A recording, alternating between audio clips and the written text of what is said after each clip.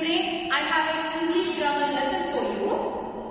Today in this video I am going to share some interesting concept of English grammar. First one, what are voices? Second one, active and passive voice. Third one, the general rules of active and passive voice. Okay students, I would like to ask you one question. What are voices? Or do you know about the concept? No. These are not the voices. In English grammar, voices are the way of how an action of a subject is expressed in relation to its object.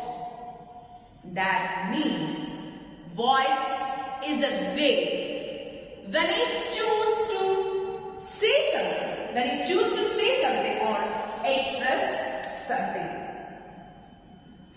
Okay, in my schooling, I learned this concept, or my teachers taught me this concept with these two examples. Okay, first one, the guru taught her student. Second, the student was taught by her guru. The meaning of the sentence are same, but the expressing way are different. The way of expression. Okay, the expressing way are different. So, voice is the way when you choose to say something or express something. Okay, you may choose to be strong, direct or concise. You may say, I am writing a letter. This would be your active voice. I am writing a letter. This is active voice. Okay. If you want to say something in neutral or certain manner, a certain way, you may say, a letter is being written by me. A letter is being written by me. Okay. This is your passive voice. So look at these examples. The guru taught her student. This is active voice. And the student was taught by her guru. This is passive voice. Now, I will explain this concept in details. Okay students, a verb said to be in active voice, the subject acts and the subject is a dose of an action. Okay, that means the subject is the center of an action. The subject is actively does something.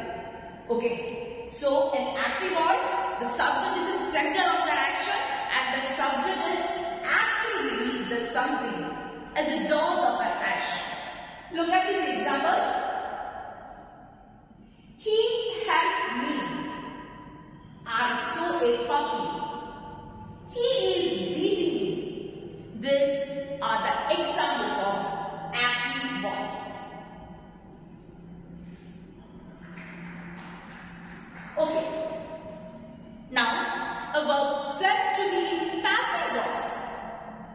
The subject is the receiver of an action. The subject is the receiver of an action.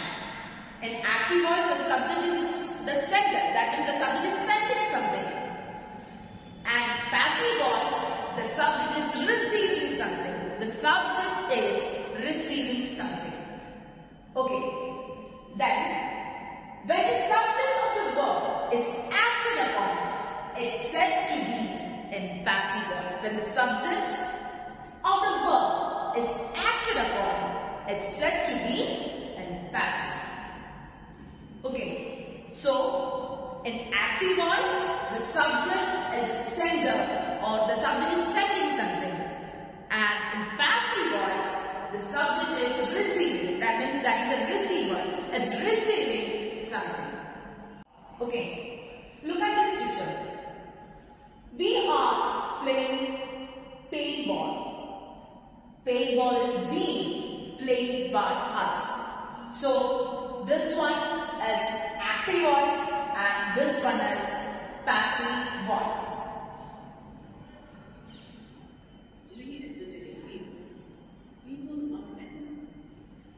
Next examples. We entertain people. People are entertained by us. The first one is the example of active voice and second one is the example of passive voice.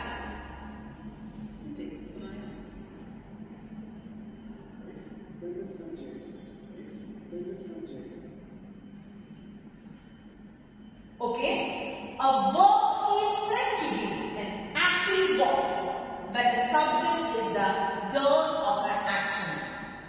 Okay, so when the verb is said to be an active voice, the subject is a sender, the doer, or it's actually act as a sender of the sentence. Okay, so a verb is said to be an active voice when the subject is the doer of the action. Okay, next one. A verb is said to be in passive voice when the subject is the receiver of the action. So one is the sender or doers of the action and second one is the receiver of the action. Okay, so a verb is said to be in active voice when the subject is the doer of the action and a verb is said to be in passive voice. The subject is the receiver of action. This one is active and this one is passive voice.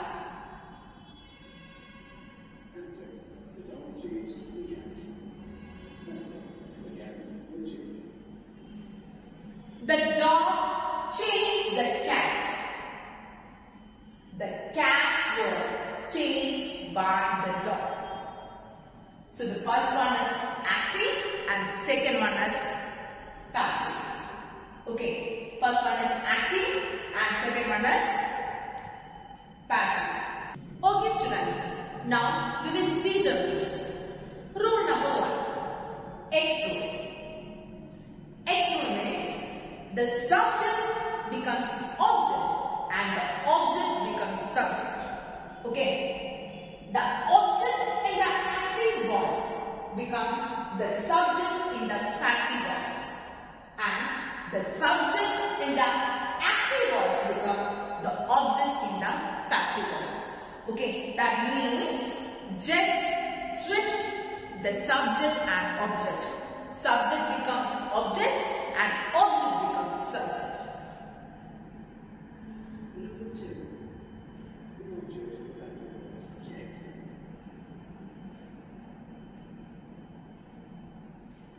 Look at this example. Jenny loves Jack. Jack is loved by Jenny. So here we can see the switching of subject to object and object to subject. Okay.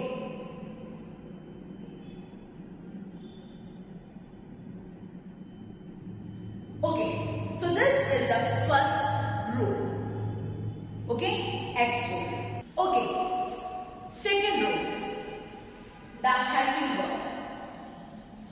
You all know that the helping verbs are also called auxiliary verb. Is, are, was, were, has, have, had, this all are helping verb. In passive voice, we are using this helping verbs. Okay, look at this example. Rahul holds a book. This is active voice. Okay. And second example, the book is held by Rahul. This is passive voice. So here we used is. Is a helping verb. Is the auxiliary verb. So this is the second rule. In passive voice, we are using helping verb. So students, this is the third rule.